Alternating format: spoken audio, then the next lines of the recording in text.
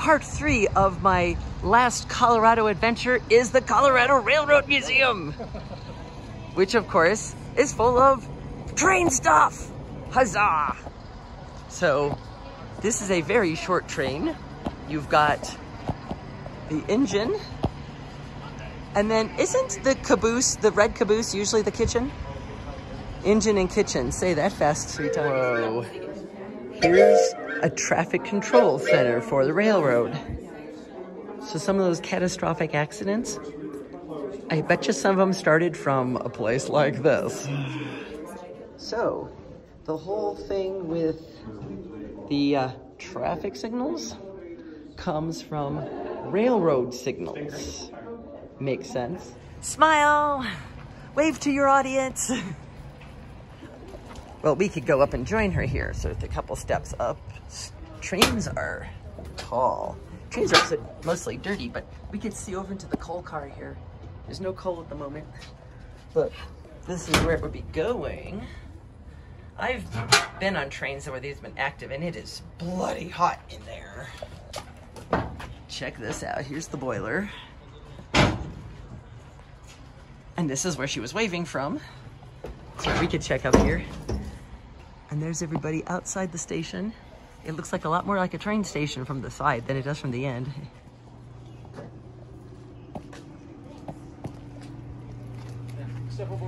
I know a dance company called Watch Your Step.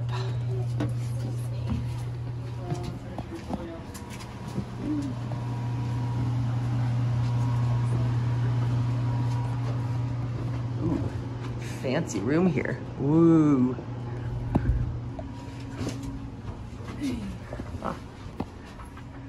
We can't go all the way through the car. We can only go here and admire where passengers got to sit. Do you guys think that trains turn everybody into overgrown kids? Absolutely. Yes. Absolutely. Let me think about it for a yes.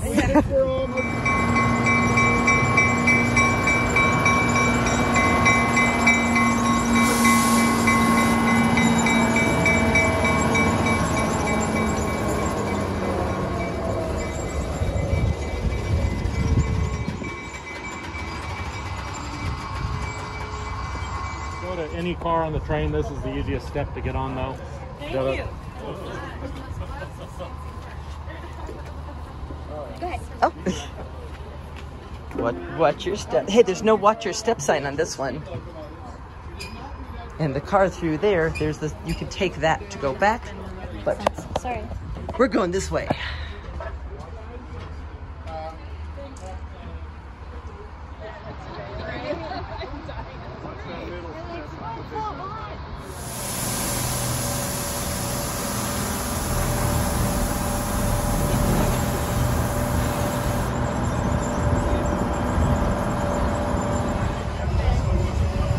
There's the cattle and sheep cars.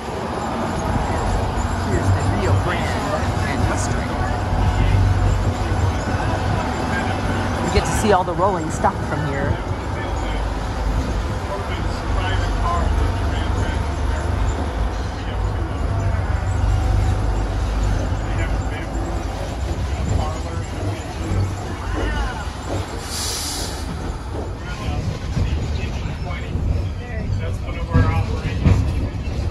We get to visit the roundhouse later.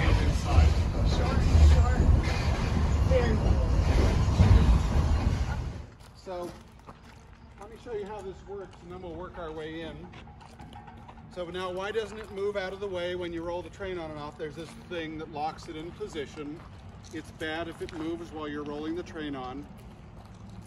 So basically, in order to make this thing run, I have to unlock it.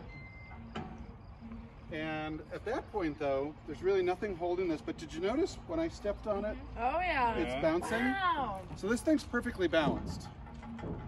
It operates a little bit like a teeter-totter. When you roll the train out, it'll actually go crash, and you roll across it, and it's going to balance, and then it'll go crash on the other side, and then you back up until you feel yourself floating. Wow. Then you're ready to be turned. You don't want the weight on the outer rail. You want the weight on the inner cone bearing. Totally. And then you just push it I can do this all by myself. with the locomotive. And it isn't any worse with a locomotive because it's balanced on rollers. Faster, faster, go faster. It's not about fast because I You have to go all the way stop around. it too. No, I'm going to put you all in charge of going faster and around in circles. And then stop.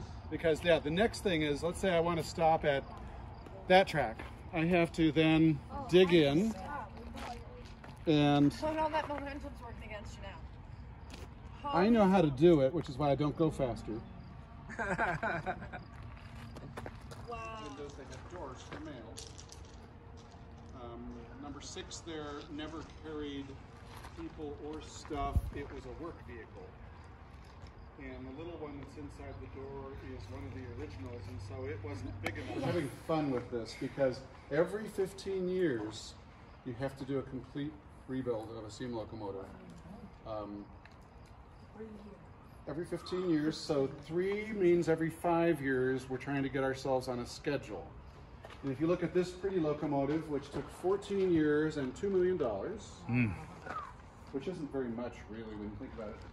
But if you then step over and look at this locomotive, and I have to let you all in, just look out for dirty things and don't fall in holes. Okay, good tips. You can see what it takes to take a locomotive apart. Oh my God. You literally have to get down to where you can get to every side of the pressure vessel because you have to non-destructively test it to see if the metallurgy is still capable of withholding the design stress. Pressure, basically. And so this boiler is being mapped. You can see a little grid pattern. And we will test every one of those squares in an overlapping fashion to make sure that there's not something we can't see that would literally cause this thing to, maybe blow up later on. Because it's really important that you not have any issues in a boiler like this. The interior is actually in good shape. It's the exterior that has not weathered so well.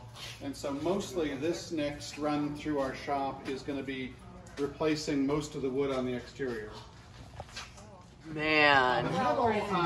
We aren't expecting to find anything That in the round is- part of the boiler, but in the what's it called, The firebox, woodwork in which has this. square corners and things and has staples to hold it all together. That's usually where the problems are experienced because that's where the fire burns and where you have cinder and water. The upholstery's in pretty good shape, and the Okay. woodwork is going to be spectacular. There's actually more than you may think. Yes, the train is on the National Register of Historic Places. Not the property the train is on, the train itself is on the National Register of Historic Places. So that's a lot of train for that little track.